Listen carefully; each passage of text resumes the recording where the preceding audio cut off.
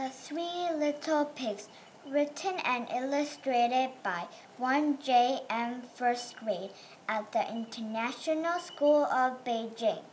Once upon a time, there were three little pigs who lived in their mother's house. Then they were too big to live in their mother's house, so they had to build their own houses. So they went out to find some stuff to build their houses. The first little pig came across a peddler selling straw. May I have some straw to build a house? He asked. So the peddler gave him some straw to build a house. The first little pig built a straw house. No sooner had the first little pig finished building his house, along came a big bad wolf. The wolf said, little pig, let me in." The little pig replied, "Not by the hair of my chinny chin chin." The wolf said, "Then I'll huff and puff and blow your house down." The big bad wolf huffed and puffed and blew the house down. The first little pig ran to the second little pig's house. The second little pig came across a peddler selling sticks.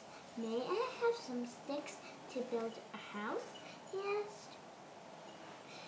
So the peddler gave him some sticks to build a house. The second little pig built a stick house.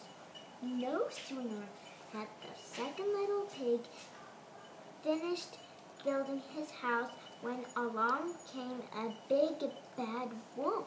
The big bad wolf said, little pig, let me in." The little pig replied, "Not by the hair of my chinny chin chin." Then the wolf huffed and puffed and blew the stick house down. The second little pig ran into the third little pig's house. The third little pig came across a peddler selling bricks. "May I have some bricks to build a house?" he asked. So the peddler gave him some bricks to build a house. The third little pig built a brick house. No sooner had the third little pig finished building his house when along came a big bad wolf.